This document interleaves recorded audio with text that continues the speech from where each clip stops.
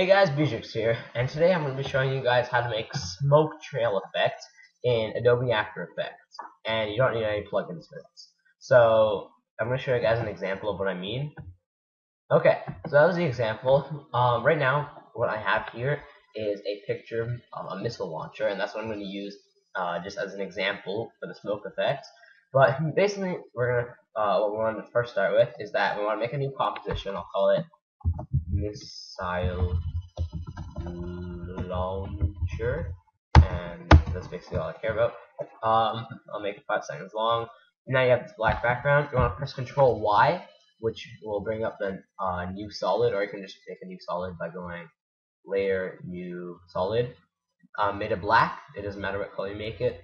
Go to Effect, Simulation, and Particle Playground. Now, Particle Playground is built into your After Effects, so you don't need to get a external plugin for it. So when you run through this right now, you'll just see this fountain of particles that are being affected by gravity. So right now what we want to do is we want to see what like our shape is, and we're gonna make this into smoke. So we're gonna take this, and I'm gonna drag this picture of a missile launcher I got off the internet, and I'm going to put it up right now. But basically, I'm gonna make a smoke trail come off this missile. So the missile doesn't actually move because it's an image, but I'm just gonna use it as an example for like the barrel size. So first thing we want to do is we want to go to black solid that we made under effect controls, and we want to go to Canon. And basically, first what I want to do is I want to find my center point, and I'm gonna put this on top of my missile launcher. So I'm gonna keep the color red right now because I need to see what's happening, because it's hard to see the other colors in this background. First thing I want to do is I want to change the barrel radius. So I may want to like go a bit forward. So I guess 12, maybe like 6 is good for that. But you want to make like a good barrel size, which would look like the smoke's coming out of the end of that. So actually, I'll make like 9. Okay, so that kind of looks like it. But right now this looks like crap because it doesn't look like smoke effects at all. But that'll change in a second. So first thing we want to do right now, and what we want to do here is that we want to take up the particles per second so that we have more particles to play with. And basically, you don't want to take that up that much because it'll crash your computer otherwise. So we want to change the direction to make it match up with your barrel. So that looks about right. Now, that's about right.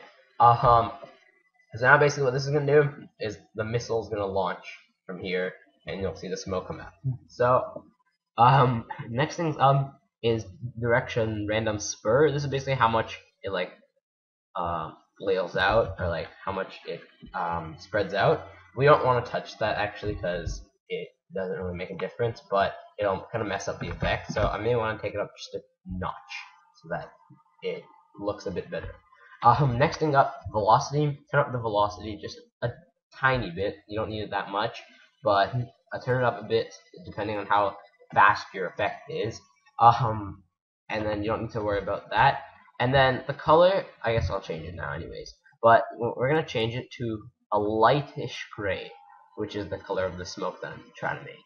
So you can make this your own color. You can make it black for all I care, but I'm gonna make it a lightish gray for this tutorial.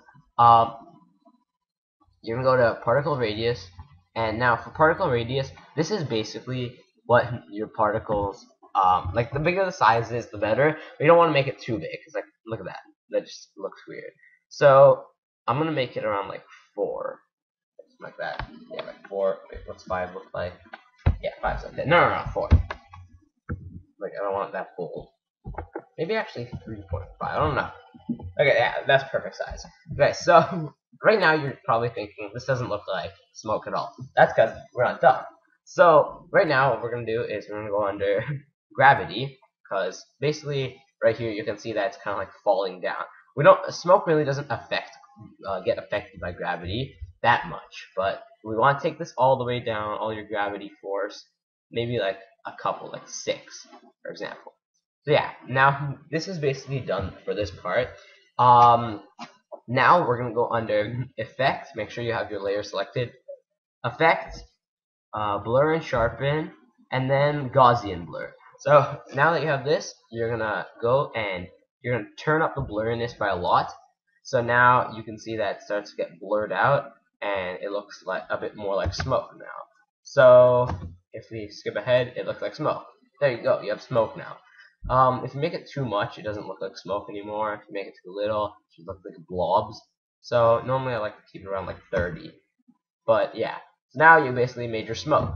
Now this smoke, if you turn up your particles per second, it'll become more thick and smoky.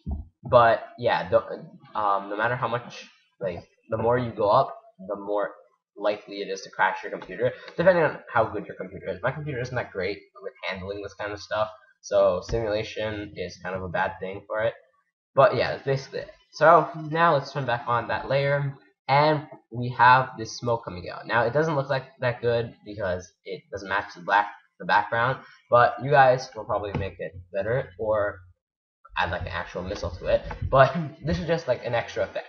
So right now what I'm gonna do is that I'm gonna make the position go like move. I'm not gonna actually add a missile to it, but I can. I'm gonna basically drag this under the bottom of the missile. Set it at 0 under position. Click the stopwatch. Go to 5, and then I'll drag it to wherever I want to go, like right here is good. So that just set the keyframe automatically. So now if I play through it, which is gonna take a bit of time, but you can see that the smoke starts rising. So that's because we made it. You can add a missile to the front of this, do whatever you want. I recommend not using an image unless you're completely certain, like, a still image won't ruin your shot. But yeah, that's basically all you gotta do. You have this cool new smoke effect now, and yeah, that's basically it. So thanks for watching, guys. This is one of many tutorials that I'll be doing on special effects like this. Check out my channel for more, links in the description, and I'll see you guys later. Peace.